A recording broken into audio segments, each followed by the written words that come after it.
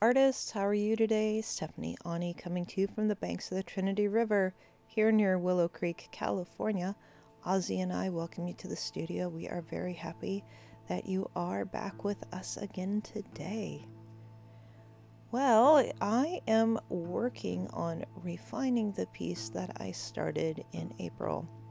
This was the background using the Arteza metallic gouache paints. I really loved making this piece of artwork, and what I'm really doing here is just wanting to refine it a little bit more. I did want to ask you guys though, I have a question of the day for you, and that question is quite simply, what is your favorite thing to paint and why? So for me, my favorite thing right now, I'm really kind of enjoying playing with these flowers, these doodle style flowers that I'm going back through and refining more and more, just having kind of an impressionistic feel to them. I would love to hear what your favorite thing to paint is, and if you could leave a comment on that and let me know why and what style you like to use. I think that would be a great conversation starter. I really am interested in what you all enjoy creating. So I'm taking the Arteza real brush pens and really working to push some darks through there. Now, since gouache is a water-based pigment, it does still have a tendency to move. Remember, gouache is a cross between watercolor and acrylic paint, and it doesn't really ever fully set. So, well, how do you explain it? It's like watercolor, so if you go back through, with more water on top of watercolor, it will move, and gouache does the same thing. So as I'm bringing in the real brush pens, they are a water-based, a watercolor pen, which I love this set, by the way. It does move the paint a little bit, and that's something that I did need to go back through. I don't think I showed it here at the very end, but I did go back through and push some more of the highlights back in on it. Since the paint is a metallic gouache, it really did have a different it's hard to get a great picture of it because it changes in every single lighting scenario. It's really fun to play with. So I think what I was doing there was I was sharpening my Stabilo All 8046. Now you hear the word Stabilo. What is Stabilo? Stabilo is a graphite pencil, and it's a water-soluble pencil. So it's an excellent and amazing drawing tool.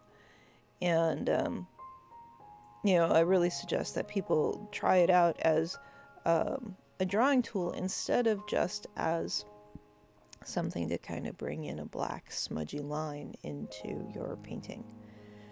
So here I'm trying to add some darker shadows. Again, with the metallics, they're very bright and reflective, and so it's kind of hard to get into a deep dark shadow. Now, I think if you guys will remember on the background challenge where I started this painting, I think I did bring in actual just plain watercolors in order to get some darker colors in there. It was a lot of fun to do. If you're interested in seeing how this painting started, definitely go to the April background challenge series, and that series was all about trying to push ourselves to use all of our different art supplies. So it was really a great challenge, and I am enjoying doing these little compositions immensely. Now that my vertigo is getting better, I'm able to sit back down at the art table again, and I'm extremely happy about that. I didn't create for about 3 weeks there just because my vision was really pretty messed up. It is getting better now, thankfully. I'm taking a lot of vitamins and that's seeming to be helping, but anyways. Oh, I did want to send a thank you to whomever sent me the poison ivy and oak scrub. So awesome. I really truly do appreciate it. I have a feeling it was Deborah, but I'm not positive on that. You know, the thing with having an Aussie dog that goes barreling through the woods, you know, he just gets poison oak and we have it all over the properties. So I really did appreciate the scrub. I've already used it once and I think that it actually did help me right off the bat. So, get back to the painting here. Just trying to push the lights and the darks. I really liked the beginning that I had on this, so it was a great base to start with. Keep it loose, keep it free. You know, I always go back through and do more and more detail and trying to think about petals and how they're darker on the inside where they're going into the, you know, the bud of the plant or the stem of the plant. They're going to be darker shadows on the inside, and then as they come out, they're going to be lighter where they actually do hit the sunlight. Yeah. So I think the final thing that I did when I was painting here on this is I did go back through there. I just sprinkled some water on just to get some texture, and then I blotted it with a paper towel, just trying to get some variation. I did go back through later and put a few more highlights on that little bud. All right, last thing I'm doing here to finish this up is I am putting an edging on the painting. I'm just taking my Timber Brown StazOn and really just kind of giving it that little dark edge. I really love edging with a permanent ink. Try to do it with a permanent ink or it will, you know, it does have the possibility to get off onto other people's hands. All right, there's the final piece, and I think we're going to see a little bit of Ozzy here, my crazy man. We go down to the field and run every single day. That's actually my neighbor, Ron. So they love to play with Ozzy too, and we have a great time together. They will throw the chucket for him every single day, and Oz will go down even if I'm not feeling good, and they thankfully love him as much as I do. And Ozzy has such a wonderful extended family.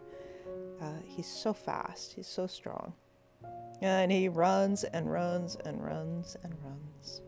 Well, I hope you all are staying safe and you know, trying to keep sane through all of this isolation, and I truly do hope you are all doing well. I seem to be on the uptake finally, so I'm extremely happy about that. I hope you guys have a great day, and we will truly chat soon. All right, love y'all. Thanks so much. Hey, don't forget about Patreon and using the links down in the comments. Love to hear from you guys. Thanks so much. Bye-bye. Come on, get up the hill.